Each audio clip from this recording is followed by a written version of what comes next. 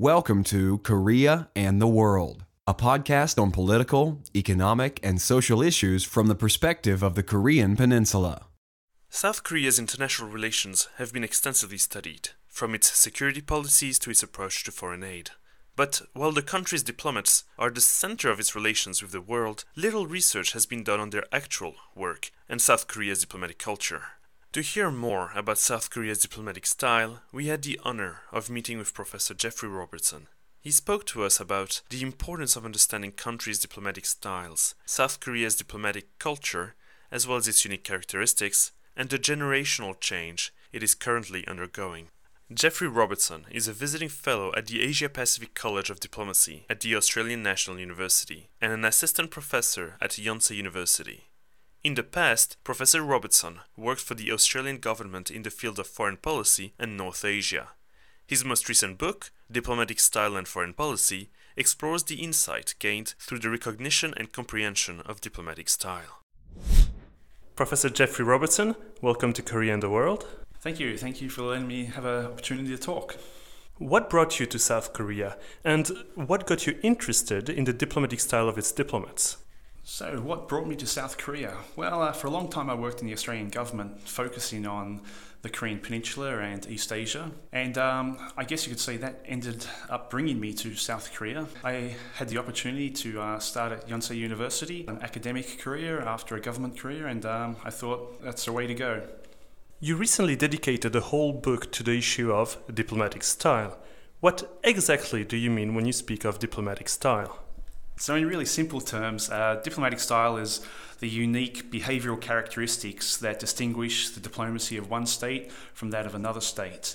But it's a lot deeper than that. Diplomatic style is very interesting in that it's attracted very little academic attention. You know, it's being dismissed as irrelevant by academics who focus on the universal character of diplomacy. You know, diplomats are meant to be more similar to one another than they are to nationals of their own state even. It's been misconstrued as foreign policy in academic texts. It's been touched upon in some academic texts, but never really gone into in a very deep way. And in other academic texts, it's just totally absent. So there's a very large volume on diplomatic studies nowadays, put out by Oxford University Press, and in that text, you know, it's big. It's a big text, bigger than my fist. And in that text, there's not one mention of diplomatic style. But at the same time, practitioners, the diplomats themselves, have a faith-like confidence in diplomatic style. It's really important. It gives them the ability to understand a country's foreign policy. And for me, this was really interesting. And I thought that if somehow I could bring that understanding, that analytical insight to the academic side, it could improve analysis of foreign policy throughout academia. That was my aim. In the book, you are careful to contrast the concept of diplomatic style from other terms, chief of which are diplomacy and foreign policy. Could you briefly explain how diplomatic style, diplomacy, and foreign policy differ from each other? The big difference is between diplomacy and foreign policy. So this is quite difficult to explain because in the United States, diplomacy and foreign policy are exactly the same. You'll see the terms used interchangeably. On the British side, though, in Australia and the United Kingdom, diplomacy and foreign policy are two different things. Foreign policy involves the creation of foreign policy, whereas diplomacy involves the implementation of foreign policy. On the one side, you have those who are at the top level creating the foreign policy and initiating the ideas, and at the other side, you have those who are implementing the ideas on the ground, at the forefront, you know, the cutting edge of interaction between states. Let's briefly look at an example for diplomatic style. A recent article in The Economist about the possibility of Britain leaving the European Union stated that, and I quote, "Tough negotiators like the South Koreans are unlikely to offer Britain the same deal they gave the EU." This reputation as tough negotiators on trade issues thus refers to South Korea's diplomatic style? Yeah, certainly it does. Quite often, you know, you'll find texts on negotiating style, and that's a very prominent academic subject. But on diplomatic style, I think this is the first book focusing on diplomatic style. So there's a big difference between negotiating style and diplomatic style. Negotiation is just one of the four main tasks of diplomacy. You have negotiation, you have representation, you have consular affairs, and you have reporting. Those four main tasks, that is diplomacy. And it's those four main tasks all together which is diplomacy. Negotiation is just one of those tasks. Your book argues that an understanding of the diplomatic style of a country can help make sense of its foreign policy decision-making. How so? Well, diplomatic style is all about policy relevance. Diplomatic style is best understood by practitioners themselves. If you're not a practitioner, it's really hard to get a full understanding of diplomatic style. And it comes from the day-to-day interaction, the day-to-day working with partner diplomats. And through this day-to-day interaction, this is where you get the understanding of what is relevant in the context of your partner. There's a good example I put in the text at the very beginning. I was for one of my field interviews, talking to a former intelligence official, and he was seeking to recruit an analyst for the Korean Peninsula. And he had basically two groups of applicants. He had one group of academics, and he had one group of former diplomats. The group of academics, when they spoke about, on one particular question actually, it was one particular question. That question was, what would a South Korean diplomat do in the event of finding out that North Korea was about to collapse? And the academics had all very standard answers. They looked at the reporting requirements for the Ministry of Foreign Affairs. They looked at the structure of the National Security Cabinet. They looked at the justification for entry into the Korean Peninsula. All standard state-to-state, very narrow-minded, positivist approaches to state interactions. The diplomats gave a totally different answer. The ex-diplomats were saying things like, well, the diplomat would probably contact his girlfriend, contact his wife, contact his children, arrange them to change their currency into US currency, arrange for them to go to study English overseas. These are all answers which are focused on individuals. And this is what happens in state-to-state relations. It's not just states bouncing together on a billiard table. It's individuals, it's humans, it's the emotions, it's the pressures, it's even the family pressures which can affect the way states interact. And I think this shows that diplomatic style really does bring a lot to foreign policy, because you understand that intense pressure that a diplomat is under, you have a better understanding of how they're going to make decisions. You have a better understanding of how they're going to make key decisions on foreign policy issues.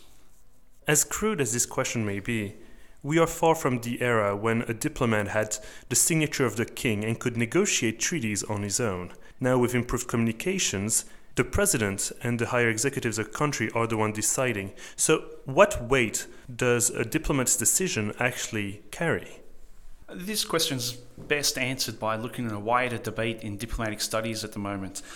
And that's the debate on the relevance of diplomacy. So as you mentioned, traditionally, diplomacy played, you could argue, a much more prominent role. Having plenipotentiary powers meant that an ambassador in a foreign country was representing the executive, and they played the role of the executive in place of the executive in a foreign country. And of course, this has changed massively, particularly today.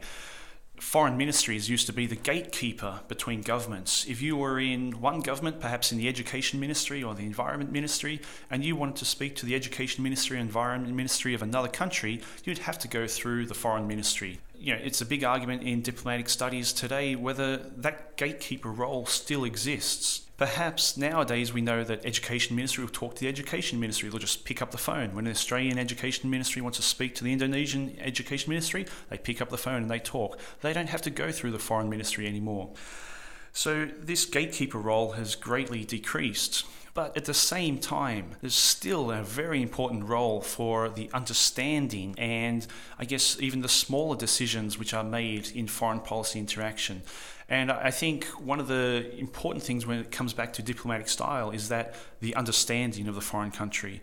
It's really hard to get that full understanding of a foreign country unless you are actually there undertaking day-to-day interactions with that country. And I think that's where the real relevance of diplomatic style comes through. If diplomatic style describes the pattern of behavior that characterize diplomats from a specific country, does this imply that diplomatic style is rooted in this country's culture? Or is it rather about the culture of a country's diplomatic corps? Diplomatic style is definitely linked to the culture of the country, but it's also linked to a whole range of other sources. That can include the country's national role, it can include the bureaucratic culture within the foreign ministry, it can include the diplomatic history of the country.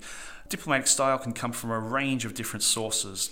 One interesting source is the concept of the ideal diplomat. The ideal diplomat is the conceptualization of what a diplomat should be like, or what a diplomat should strive for in life. And this is different in different countries. So in the diplomatic studies literature of different countries, the memoirs of former diplomats, in the guidebooks of how to become a diplomat of different countries, you have these different concepts of what a diplomat should be like. It also occurs in the fiction of different countries as well. So this ideal diplomat concept means that you've got these people who are training to be diplomats or wanting to be diplomats of a young age, and they're looking at these images of what a diplomat should be like, and this is forming their conceptualization of how they should be. So this is another source, and there's several other sources of what makes a diplomatic style. And I think all of these sources can be spread across, and when you bring them together, you get that country's diplomatic style. Does this imply that even non-diplomats from a certain country would exhibit these same behaviors? After all, they're all equally shaped by culture.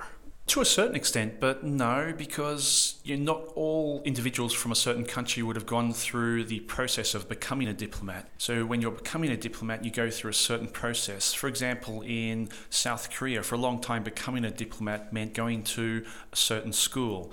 It meant going through a certain examination. And that process changes the person. And once you're inside the foreign ministry, again, that changes you incredibly. In Australia, for example, traditionally, if you were in the diplomatic service, you would wear a certain, basically, uniform. You would wear a certain suit and tie. And everyone else from the rest of the public service would recognize this certain suit and certain tie. And, through experiencing your professional life in that culture, that bureaucratic culture, you have certain ways of behaving. So not every individual from a country would have the same ability to reproduce that style. It all comes through the process of becoming a diplomat and the life of a diplomat. So far we've been speaking in somewhat abstract terms. Very quickly, could you give us a few examples of diplomatic styles and what characterizes them? Well, perhaps it's better to answer this question by thinking about what others have thought about other countries' diplomatic styles rather than myself. Writing back in 1939, the famous British diplomat Sir Harold Nicolson wrote about other countries' diplomatic styles in a very frank and straightforward way. So he characterized German diplomatic style as very militaristic and the desire to win. He characterized the French diplomatic style as very flamboyant and always extremely seeking to get the position more than anything else. And the Italian diplomatic style is seeking short-term gains rather than long-term security. And interestingly enough, Sir Harold Nicolson, I guess reflecting his time, also mentioned Oriental diplomatic styles. He bunched them all together and he said, I think I'm paraphrasing here, he said something like, "Don't worry what is in the Oriental's mind, just be sure what is in your mind." So quite a negative and quite a racist commentary on Oriental diplomatic styles, but characteristics of the time, I guess. How does this diplomatic style relate to diplomats' individual personalities? Does it shape them? Does it require certain personalities? And what about the personal style of diplomats? Of course, diplomatic style is really just, it's a framework for trying to analyze a country's diplomacy. Individual personalities are always going to, I guess, ride over the top of diplomatic style. They're always going to affect diplomatic style. So even if you know there is a distinct American diplomatic style, you'd have an individual who is perhaps even at the top of the state's diplomacy who could have a character which is entirely distinct, and it can totally change that country's diplomatic style to a certain extent. So I'm thinking, of course, of Kissinger, whose emotionalism was known to affect the entire State Department's style in interacting with other nations. And there's been a few studies on that emotionalism, and this can have a great effect on a country's diplomacy. When thinking about change in terms of diplomatic style, should we think in the frame of a few years, or are we talking about decades, centuries? How fast does diplomatic style change?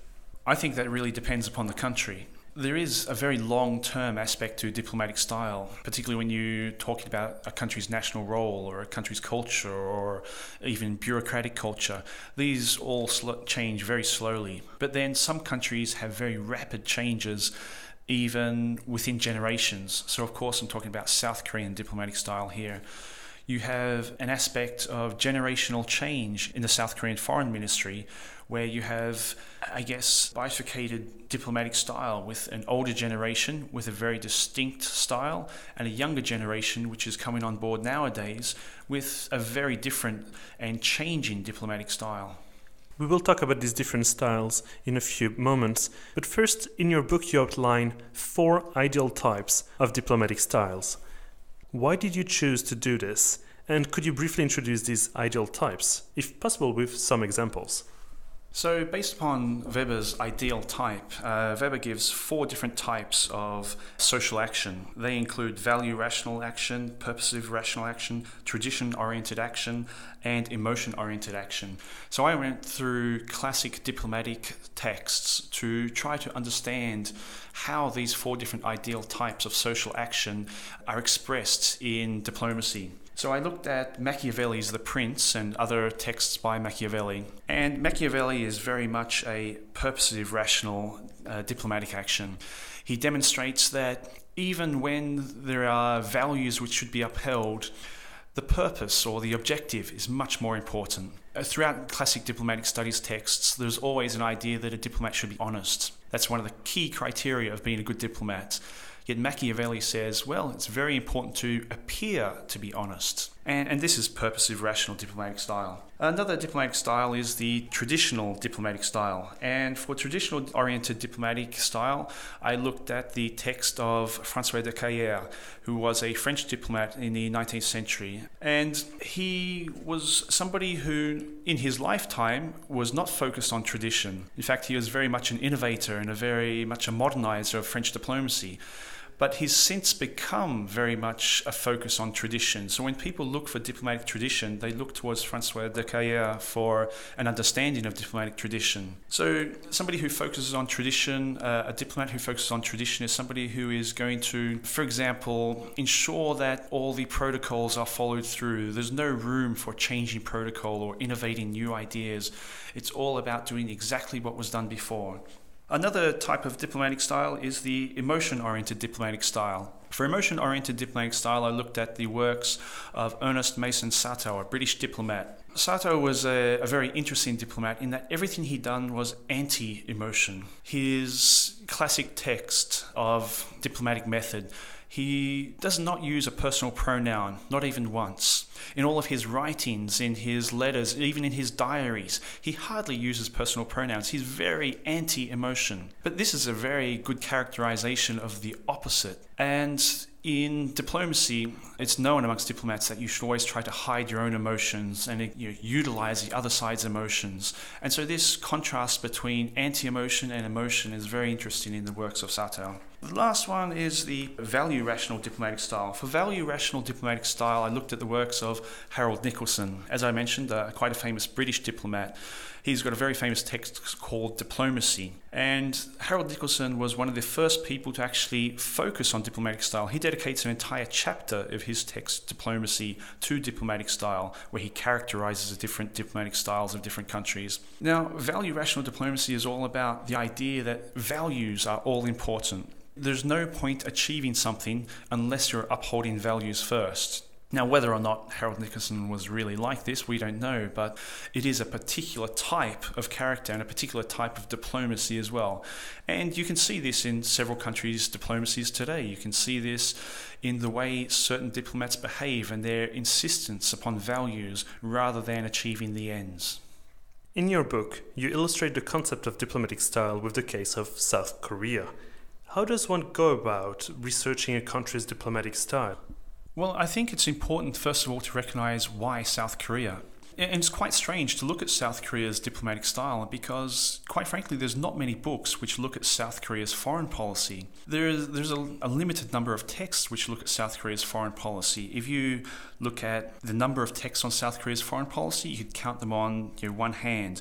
If you look at the texts on North Korea, And North Korea's foreign policy, well, you've got bookshelves full of them. If you look at texts and papers on South Korea's negotiating style, a very small number.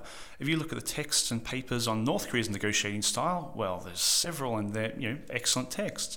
But this is really strange when you think about South Korea, a country which is the 13th largest GDP in the globe. South Korea, which is a country which, for most other countries, is a major trading partner. Yet there's more books and more texts on North Korea. And this is entirely strange for me. To think, why would somebody want to study North Korea when in reality it's the decisions made in Seoul which are much more important than the decisions made in Pyongyang. For a country like Australia, for Canada, for Thailand, Malaysia, Burma, any other country, except perhaps the United States, it's much more important to be studying what goes on in South Korea, South Korea's foreign policy, South Korea's diplomacy, than it is to be looking at North Korea. And in practice, what does such research involve? Well, it's very difficult to investigate diplomatic style. I mean, style itself is a very difficult concept to understand. Diplomatic style in particular is really hard because a lot of it rests in practice. It's tacit knowledge. And tacit knowledge is something you can't gain unless you're in the practice and doing it yourself. So it's really difficult to get an understanding of this diplomatic style. One way, methodological way, which I found to get this information was through narrative storytelling. Basically getting diplomats to tell their stories amongst the diplomatic corps in Seoul, to tell their stories about their interaction with South Korean officials, investigating with South Korean officials and getting them to tell their stories about their diplomacy. You get a really good picture. Once people tell a story again and again and again, and they tell the story again, people have this natural and likable tendency to want to impress and to want to convey meaning in their stories. And through this, you can get a much greater in-depth understanding of diplomatic style. You mentioned earlier that the diplomatic style of South Korea has been changing recently. Could you tell us what it used to be and what is it becoming now? At the moment, I believe there's almost a generational divide in South Korean diplomatic style. The older generation, in their foreign policy interests, have a very narrow range. They're interested in economic development and they're interested in demonstrating that South Korea is the legitimate Korean nation. You're focused on North Korea. The younger generation has much more diverse interests. Their foreign policy interests range from development to particular countries to human rights, a much greater variety of interests. And I think this also has a generational divide in the style as well. The older generation of South Korean diplomats are quite not willing to show emotion. Younger generation of diplomats are much more willing to show emotion. They're much more willing to show anger or show frustration or even show disdain or unhappiness at different events. And I think this may be a generational divide in South Korean society as well. And I think anyone who studies South Korean society can see this. But it's quite distinct in diplomatic style as well. Using the ideal types you mentioned earlier, how would you categorize these generational divides? Well, the older generation of South Korean diplomats are definitely very purposive, rational. They're focused on achieving a particular ends. And those two ends are, of course, demonstrating South Korea as a legitimate Korean nation and also achieving economic development. The younger generation is becoming much more value rational, but also emotion oriented, starting to change quite a lot, particularly in the younger diplomats. Is there any specific breakpoint when we can divide between the two? Maybe a specific event that would have shaped the new generation? I did not investigate that, but I think anyone who studies Korea probably knows where these generational divides are. If you think of democratization, it's the largest change, and this obviously changes the way people are educated at school and the way people want to or do not want to become diplomats. And of course, sunshine policy is another big change in that the generation after the Sunshine Policy have a totally different view of North Korea. It's no longer a threat to South Korea's security per se, but also a threat to South Korea's way of life. And this obviously changes the way people see North Korea and see the threat of North Korea. Does South Korea's diplomatic style mirror its international position? For example, as a relatively small country in a region of giants with China and Japan. I don't think so. I think that's quite separate. If you look at, let's just say, 4 middle powers, you can see very different styles amongst those 4 middle powers. So we have Indonesia, Australia, Canada, South Korea. Those 4 countries, around about the same, I guess, balance of power globally, but they have very distinct diplomatic styles. Perhaps Australia and Canada are a little bit similar, but Indonesia, South Korea, Australia, very different styles. Could you give us an example of how these characteristics of South Korea's diplomatic style actually play out in foreign policy making? Some of the stories told to me by South Korean diplomats and by the diplomatic corps in Seoul focused on one particular element, and that was the idea of estrangement, the idea of separation. These diplomats believed that one of the reasons that South Korean diplomacy had its particular style was because of the idea that they're separated from the rest of the globe. And this really intrigued me. And looking back at the history of Korea as a nation, you can see this separation and this attempt to mediate separation. So if you think of, Korea during the Japanese occupation, during that time, Korea didn't have a diplomatic corps. It didn't have a foreign ministry. Yet there was still diplomacy occurring, and there was a need to be able to enter the diplomatic system. There was a lot of diplomacy going on during that period, informal diplomacy between South Korean individuals trying to promote South Korea at the Hague Convention, trying to meet senior officials in the United States. A lot of informal diplomacy trying to mediate this estrangement or this separation from the rest of the globe. And you can see this in 1950s and 1960s South Korea as well. The idea that they need to mediate this estrangement from the rest of the globe, the idea that you need to get into international society and you need to be part of international society, from the campaign to join the United Nations back in the 1950s all the way up till when they actually joined the United Nations in the 1990s. This idea that you need to mediate estrangement. And this idea of mediation of estrangement affects South Korean diplomatic style in many ways. So some diplomats would even tell me that South Korean diplomats have this particular desire to be part of different gatherings, or a particular desire to be accepted as part of different groupings. This need to actually mediate estrangement. And I found that very interesting.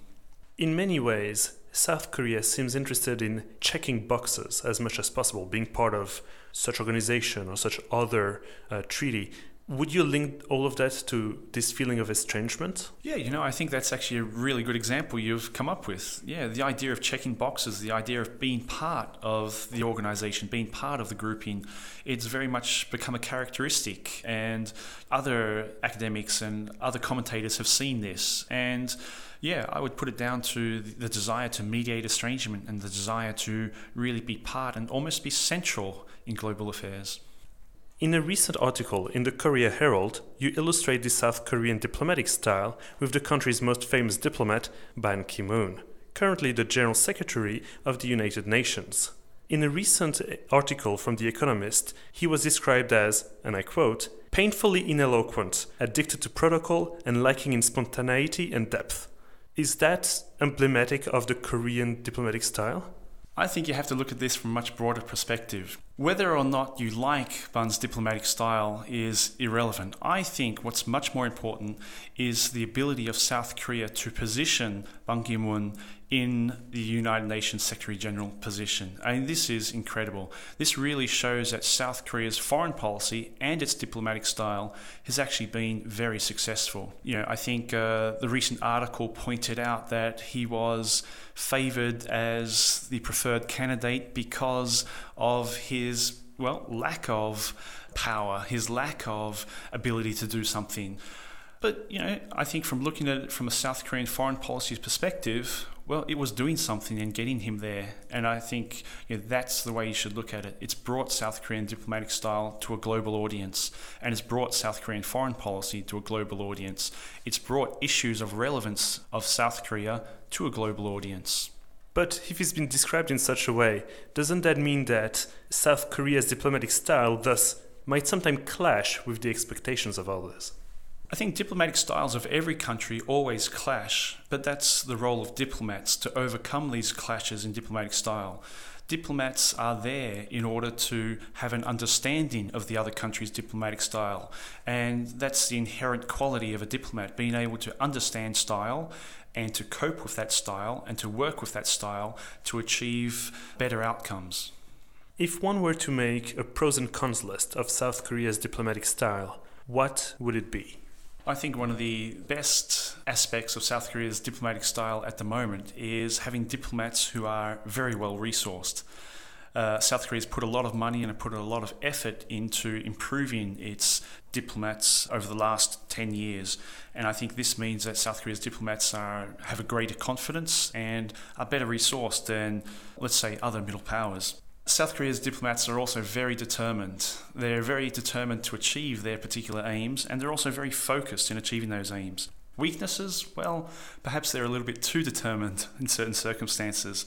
But another great weakness is something which South Korea's diplomats can't really do anything about, and that is the structures of foreign policy which hold them back to a certain degree. A lot of the ideas and a lot of the policy initiatives are very innovative and very creative. But when you're in a structure where you have only 5 years of a presidential administration to achieve your foreign policy aims, it's a very short time frame. So most foreign policy initiatives, particularly global initiatives, take a good degree of time to build and to maintain and to strengthen. And having 5 years, it's very difficult to do. When you're in a Westminster parliamentary system, perhaps you've got one administration, then another administration, and perhaps even another. You've got 8 years or maybe even 10 years to undertake foreign policy initiatives. Under South Korea's presidential system, you only have 5 years. But on top of that, there's a great deal of differentiation between administrations. So even if you're going from an administration of one party to the same party, because of the weakened party system and focus on individuals, you have a great deal of differentiation between presidential administrations. On top of that, again, you have North Korea. The regularity of North Korea's actions and disturbances means that any foreign policy administration, with 5 years, that time period is cut down to around about 3 years. You have 3 years from the beginning of an administration until North Korea does something, enough to break up your foreign policy initiatives and refocus your entire foreign policy once again on North Korea. So South Korea's diplomats, they may have great style, they may have great qualities, but they're burdened by structures which hold them back. You just mentioned that South Korean diplomats can be very determined. As part of your research, you spoke to foreign diplomats who have experience dealing with South Korean diplomats. How is their diplomatic style generally perceived? Is South Korea's diplomatic style pleasant, or is it sometimes difficult to deal with?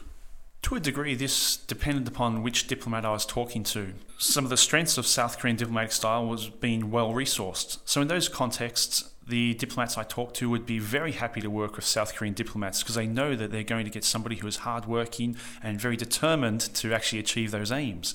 But when the policy aims are differing, of course, that totally changes. The diplomats would be more concerned about that well-resourced and that determined and focused behaviour of the South Korean diplomats. In 2013, the institute in charge of the formation of South Korean diplomats, now called the Korea National Diplomatic Academy, reformed itself and moved away from the traditional big rote learning exams. Why this change, and what does that tell us about the direction of South Korea's diplomatic style? This is definitely one of the very important changes in South Korea's training for diplomats, I guess, in the history of South Korea's foreign ministry. It's a very forward-looking and a very long-term outlook for South Korea's diplomacy. I think the KNDA demonstrates that South Korea is very keen on improving its diplomats and improving its capability to send individuals, not just diplomats, but also other individuals to international organizations and to play a greater role in global society. In your opinion, is this due to a dissatisfaction with prior training, or is it more forward-looking? Well, inevitably, it's a combination of both. I mean, when the KNDA was established, there were those media reports regarding dissatisfaction with the current diplomatic training system. But it's definitely a forward-looking idea. It's definitely a long-term venture to improve South Korea's diplomacy. Something striking and probably unique about South Korean diplomacy is the attempt to bring up North Korea in as many forms as possible. One interesting example is how South Korea is trying to have MICTA, a group of middle powers and regional powers, which include Mexico, Indonesia, Korea, Turkey, and Australia, to issue statements about human rights or nuclear proliferation in North Korea. Is this a trait you consider part of the South Korean diplomatic style? Well, it's definitely a trait of South Korea's diplomatic style, but it's a trait which is decreasing with time. If you think about South Korea's diplomacy going back to the 1960s, 70s, and 80s, this was a sole focus. Development and North Korea were the sole focus of South Korea's foreign policy at the time, and for its individual diplomats, it was also a sole focus. It would be brought up in every meeting. Nowadays, that's changing, and it's changing very rapidly. MICTA is not only focused on North Korea.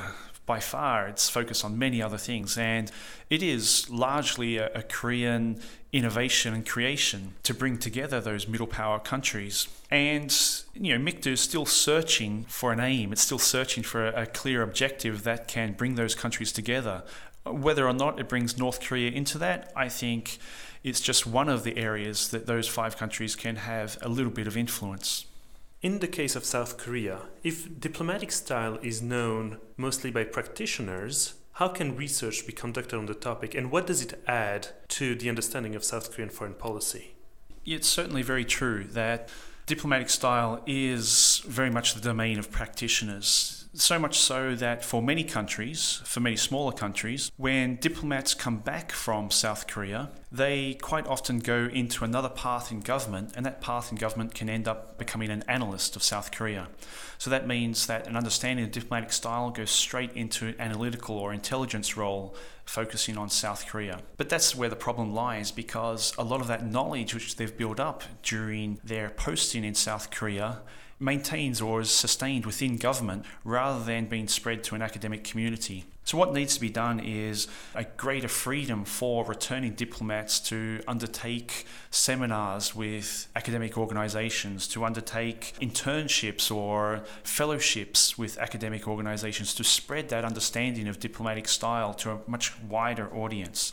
But unfortunately, this is happening at exactly the same time when most countries are trying to cut back on what diplomats are allowed to say, cut back on even what ex-diplomats are allowed to say. One of the most interesting and intriguing areas that has been cut back is the valedictory speech. So a lot of diplomats, when they were retired in the United Kingdom, used to be able to give a valedictory speech. Sometimes it was quite difficult for governments to handle a valedictory speech because it would be inevitably complaining about the job which they'd just finished. But this allowed a lot of the understanding of diplomatic style to be spread to a very broad audience. But these have all gone now, and a lot of countries are cutting out valedictory speeches or ensuring that diplomats are not able to spread the ideas and the knowledge they've gained to a wider audience. And I think this is unfortunate. To conclude, what does an improved knowledge of South Korea's diplomatic style mean for diplomats of other countries? If you had to deal with South Korean diplomats, how would you use the knowledge of their diplomatic style into your approach? I think the greatest benefit is the policy relevance that can be brought to other areas. So if you have an understanding of diplomatic style, everything you've studied in academia or everything you've studied or read about a country is refined, and only the areas which are highly policy relevant become the object of your focus. Professor Jeffrey Robertson, thank you so much for your time. Thank you very much for having me.